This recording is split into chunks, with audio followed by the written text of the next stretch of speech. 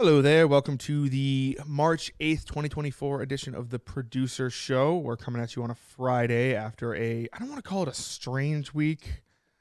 It was a week for sure. It was definitely a week. It's one of the most unique weeks, I would say, in show history, just from everything going on. The longest stream the show's ever done, continuous stream from 9 o'clock. People forget that Kirk started the show early on Monday because he was trying to catch you late.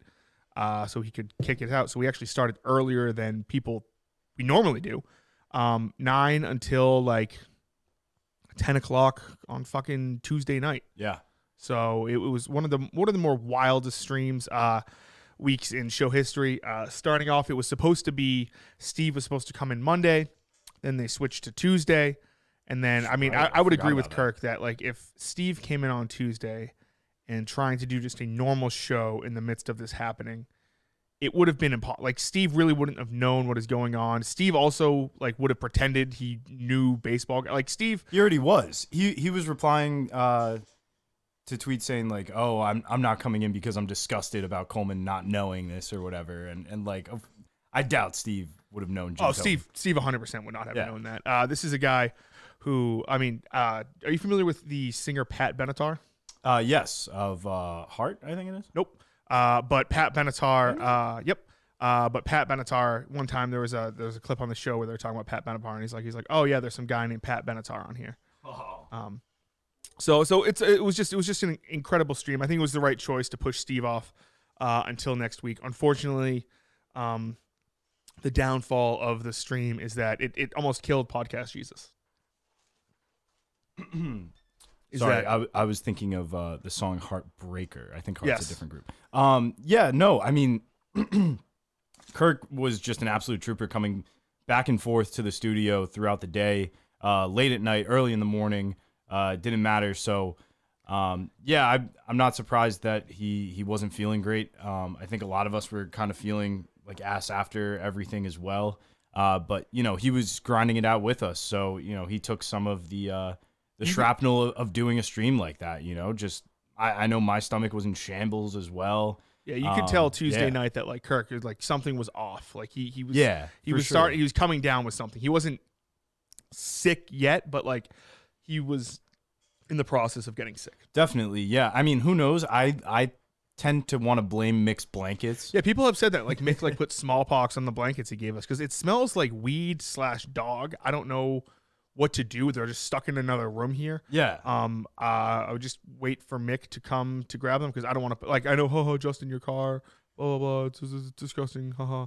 But like, I don't want to put them in my car because I don't like my car smelling like weed or like dog. It's weird. It's the exact smell that you would expect Gus to have. But yes, instead Mick and Gus are the same person. I guess so. What else would be their similarities?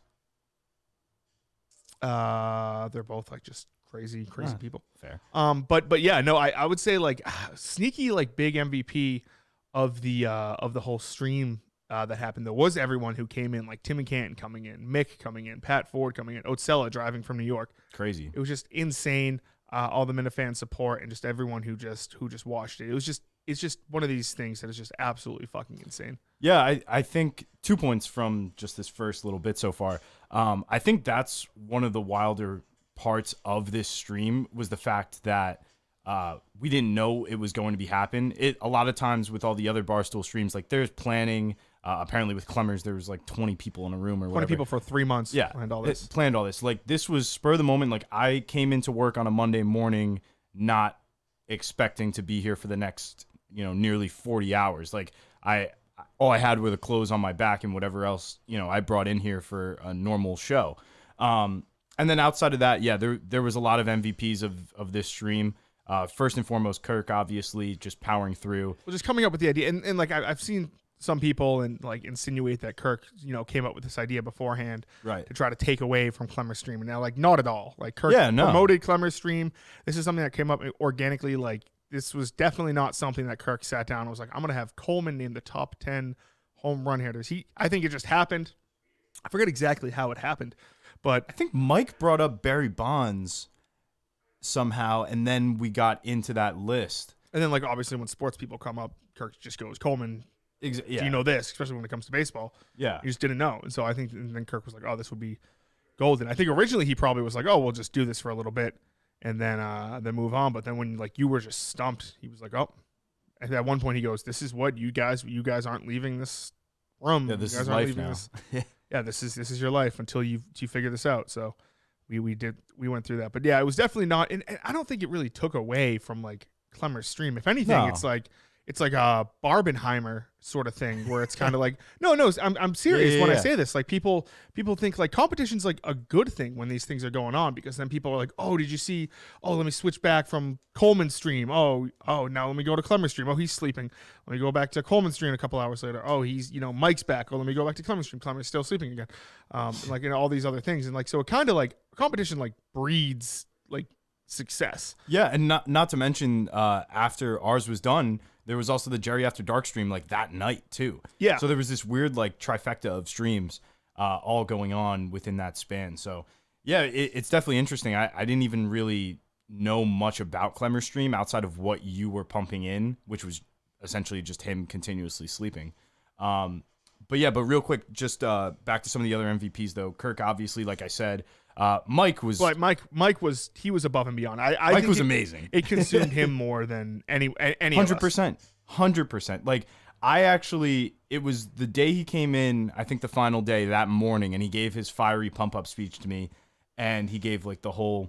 They're laughing at you. But not even that. Just like Tuesday has been canceled. Like all that. He was canceling. I actually like felt bad about that. Like I know it was probably kind of joking to an extent, but like I actually started to feel kind of bad for pushing back Mike's content or whatever. So I definitely was determined that day to try and get it as best as possible. Between Mike going off, Big Cat calling in, it was just like random moments like that. I was like, damn, like I really want to finish out here.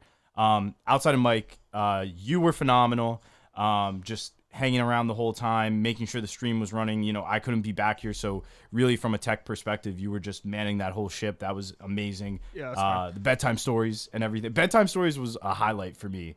The like random food stories that you were reading. Yeah. I was just like going in and out of consciousness and hearing these things. It was really funny. One of my favorite parts of this whole event too is I was thinking the other day when I was driving home, thinking about the guy who is like 58 years old. His other friends aren't really into the Miniverse.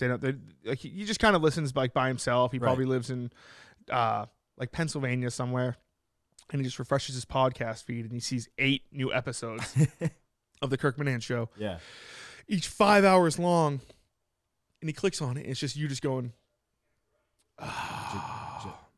Arnold Swanson. Nope. Samsonite. Yeah, it's just funny just to see that and like see how it came to be. I think I mean, if you want to do the whole journey and listen to me, ramble through names or whatever, have at it. But I think the real interesting episode in it all is that first initial like actual show into how we got there. Like that is, I think, a really, really interesting episode that like in a couple years time to go back and listen to will be like really funny. To see how we devolved into that madness, really. Yeah. So, any other thoughts on the on that stream? I kind of said it the other day, but just going back and kind of catching moments, because I was effectively just like delirious the entire time after a certain point. But like there were names that I saw that I had said that I just did not remember in the slightest. Like I remember Jim Cyborg, but like Mick Marks, where I basically just said Mick's name, was really funny. Jim Machine was another one that I didn't really remember.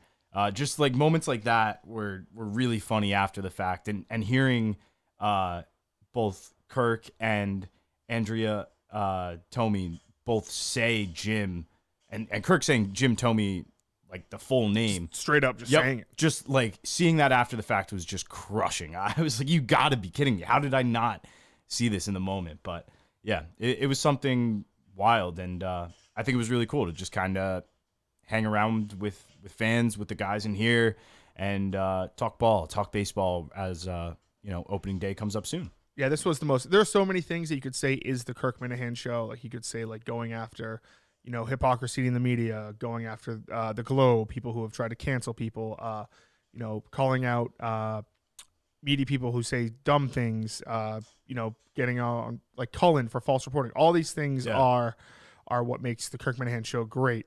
One of my favorite parts of the Kirk Minahan show is the silly things like having someone name.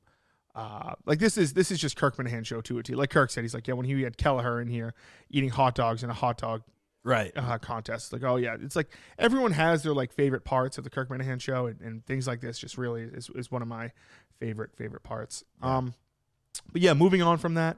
So obviously, stream ends Tuesday, Wednesday. There's no show. We're just kind of, getting everything together. Yep. Kirk comes in. Supposed to be Ryan Whitney in here in studio on Thursday. And Kirk tweets out he's actually at urgent care, trying to figure out if it's COVID, strep, what is it? But he feels like absolute dog ass. Yeah. And at some point they're going to do the show, but it's not going to be something that is like he's doing this because, like it's not going to be a full-fledged Kirk Minahan show. So he gets in here around 10:30, goes for about 50 minutes, and just kind of powers through.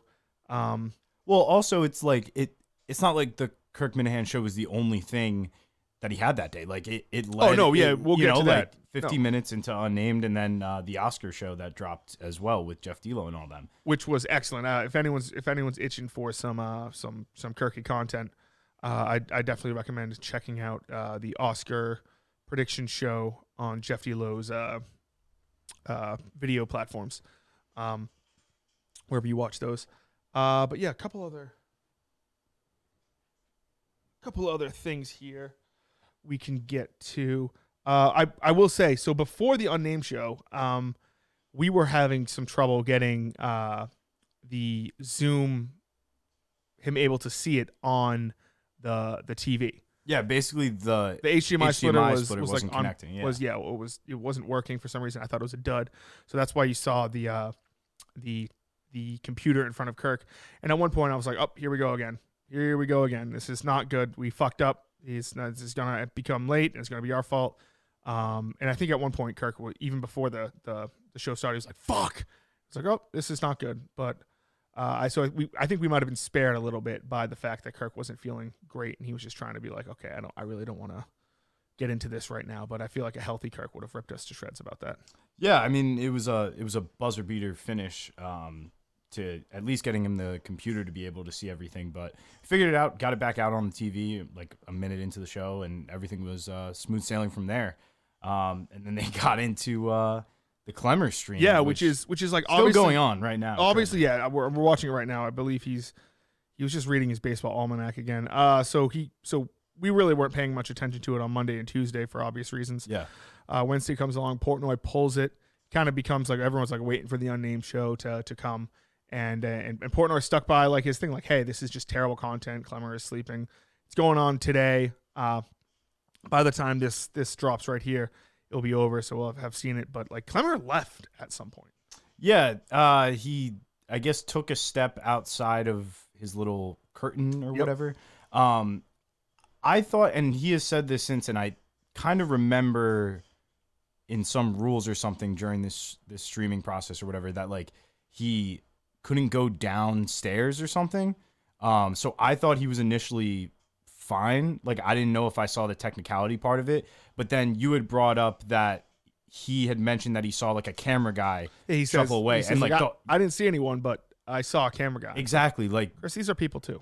That makes sense because if it is a solitary confinement stream, like you can't see a single person. That's why there's not a chat in there or whatever. Like even if it's that one person, I think that's more so the technicality than stepping a foot outside, because I thought it was he had to go down the stairs or whatever. So yeah, I mean, Kirk was right. Kirk said it on the Unnamed show. He's like Chris won't get like upset. He's not going to be angry. He's just going to be like, well, it's the company and Dave's decision.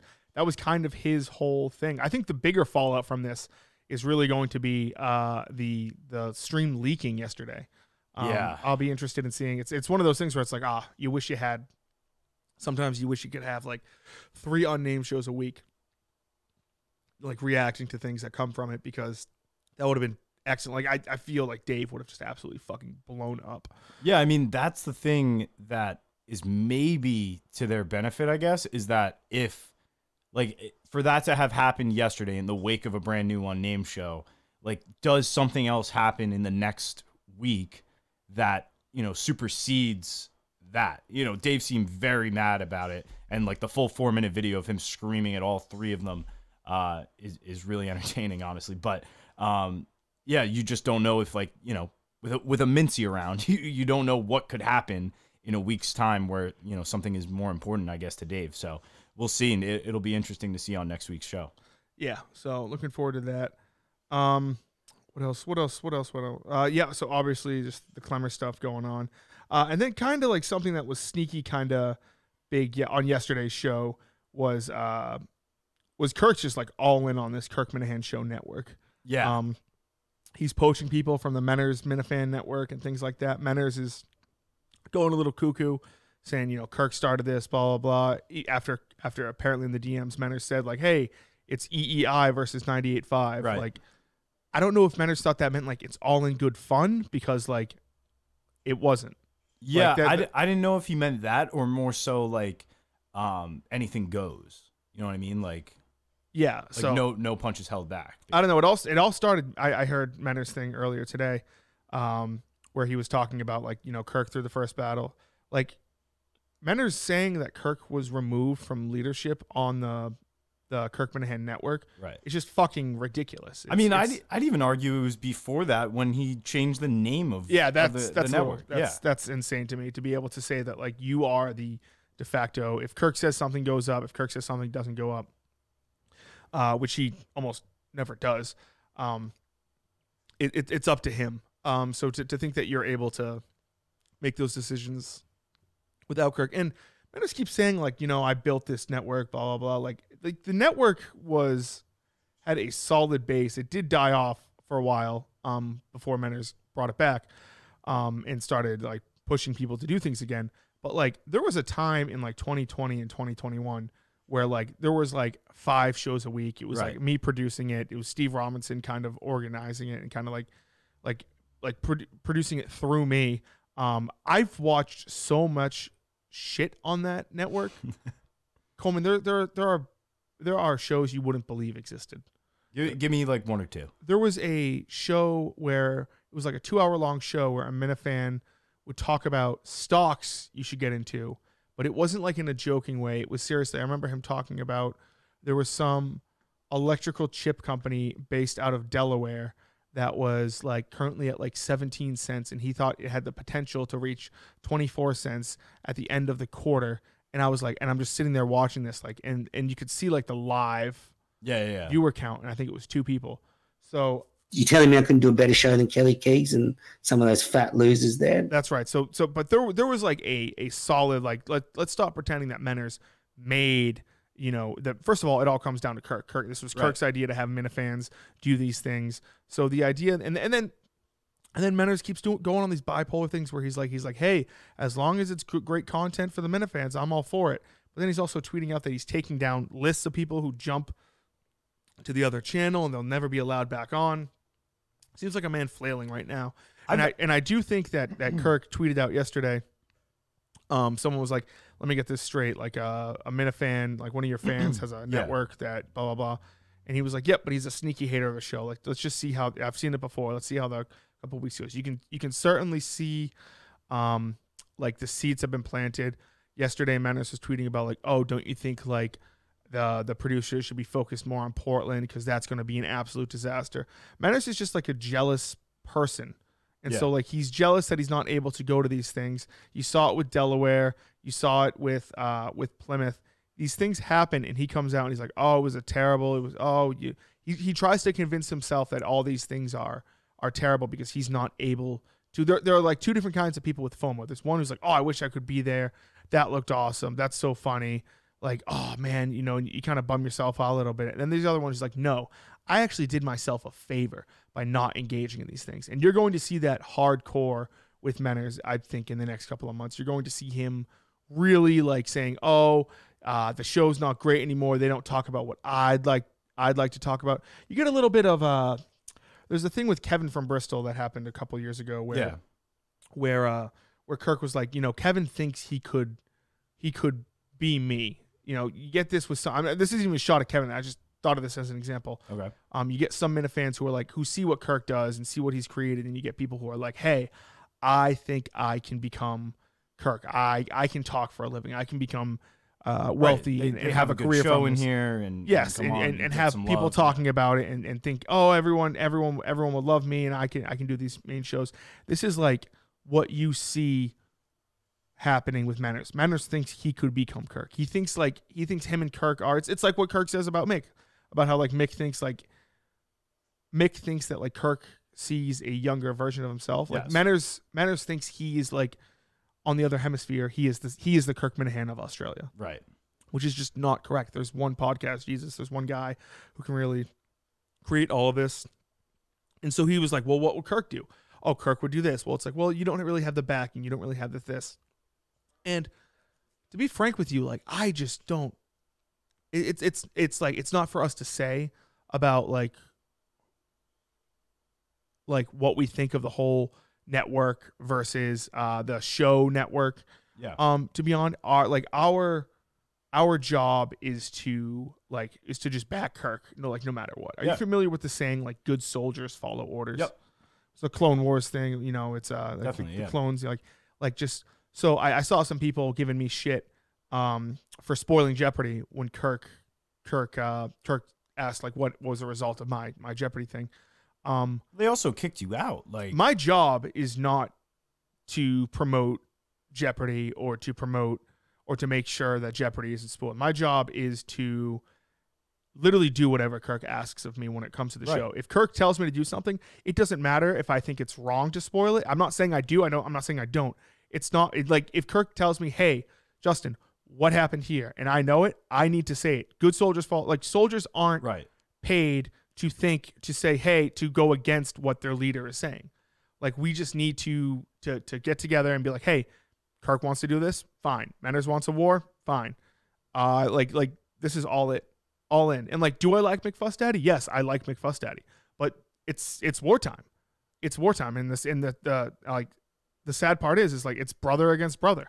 McFuss Daddy, me and him, he was in my car for 12 hours. I, have a bond with the guy. It's just one of those things. Right, yeah. And I mean, there's not really a lot left in those numbers anyway, to be honest. Like, it's just McFuss Daddy and Ron. And then that's the thing where it's just like that's the thing where it's just like I just don't understand where like it's like everyone gets so caught up in numbers and Manners. It's like, who cares if 13 people watch the network stuff or 1,300 people watch it? If you're having a good time, like, you should only do it if you're having a good time. You don't do it to try to become famous or anything like that. I will say I did have this thought yesterday, I think. I do like the idea, and I don't really know where he stands on all this, but I do like the idea of Steve from Gloucester remaining with the network and exclusively putting out episodes just attacking Menners. I guess. But Menners is just like low on content anyway for the network that like I feel like he's not in a position to refuse Steve's podcast. But it would be funny if Steve's Inconsistency Pod is just him going at Menners. Yeah, I don't know. The whole thing was just anything else you have to say on this producer show? Let me see. We actually got some mail. Packages? Some mail the other day. Let's go. Unboxing time. One says Coleman. I don't know if you want to open this one. Sure, I'll open it. And the other says Justin. I'll open Justin while you come in here. Oh, it's a book. Cleveland rocked the 1995 Indians. The personality and sluggers. Oh, this is awesome. This is awesome. Oh, you got Cleveland rocked the personality, sluggers, and magic of the 1995 Indians. Forward by Sandy Alomar Jr. and Jim Thome. Holy shit! Look at this. That's. Oh, let's see.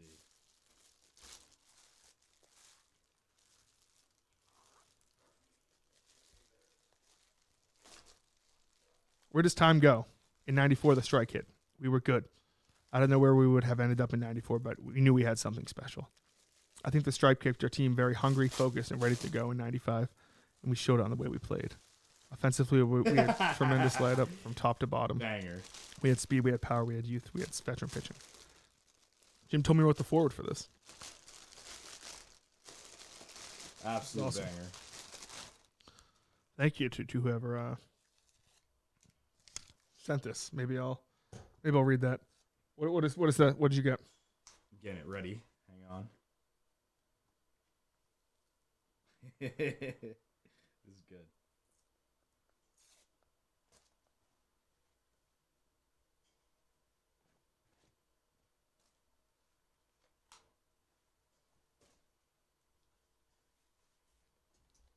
I can't see that. What is it? We got a pink New York Yankees cap. Oh, I love that.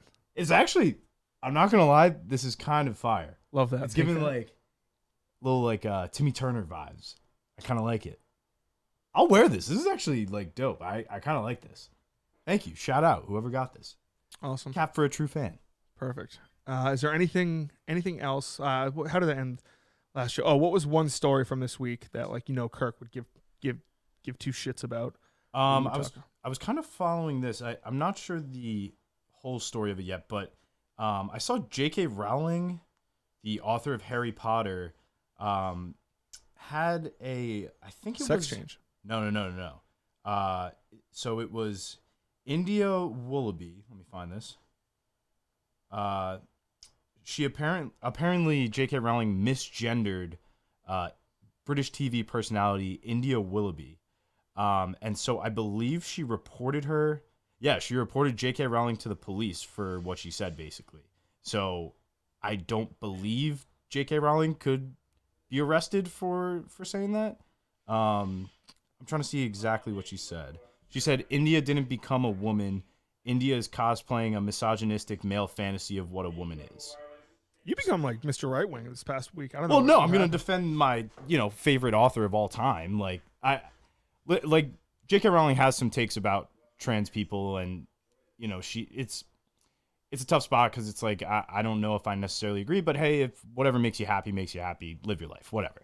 But yeah, J.K. Rowling like coming under fire for just expressing her beliefs like this is absurd. Like she's someone that made Albus Dumbledore like gay technically in her stories and everything, but like I guess this is just an issue that she vehemently disagrees with.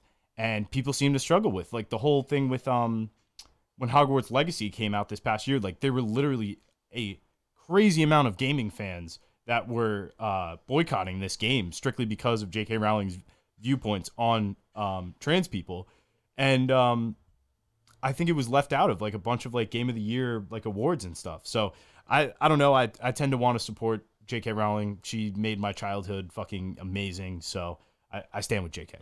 Preach. The one story is there's been some talk about how the current generation of Xbox might be the last, and that makes me sad. Wait, really? Yeah, they've been talking about like whether or not like there's a future of hardware for Xbox, or if they go to like just cloud gaming, and that makes me sad. I can honestly see that because like with Game Pass or whatever, like it just hurts because like I don't know, like I grew up playing like Xboxes and stuff like that, and I was always an Xbox guy, so it kind of breaks my heart a little bit. But that's neither here nor there. Maybe that won't come. But anything else? I might have a couple more things planned this weekend. I do think I might be coming down with something. My voice sounds a little strange. Yeah, I'd say like. I mentioned this on the show as well, but like my stomach has just been in shambles like since that stream. I don't know what I ate. I'd like to think it was either the blankets or maybe the Dr. Pepper peep that I got down. But my stomach, I've been back and forth to the bathroom like all day, every day since. So I'm hoping that kind of goes away. As I'm eating a Justin. I got a Justin right here. I'll take a bite. We got some Subway beforehand. But otherwise, just a wild week, just a great week. Who knows what's coming next? We got a whole bunch of stuff planned next week. We got Milton's. We got I think Kirk said Whitney and Steve are back in next week. Right. I'm not entirely sure about that, but we'll see. Yeah, it sounded like some of those shows from this past week maybe are just getting pushed to this week instead. One more thing. Outside this Clemmer stream this morning, Frank the Tank just went off on NJ Transit. Okay. Talking to like I guess they held like a town council type thing to hear from disgruntled people. Watch the video. It's fucking awesome. Like, Tank just goes in on them. And as someone who rode NJ Transit into New York every day for like a year and a half, 2 years, he's 100% right. Everything about that organization and system sucks. So I stand with Frank as well. Perfect. Okay, thank you to Kirk for a great week, and thank you for allowing us to do this. And we will talk to you later. Shout out Jintomi. Bye.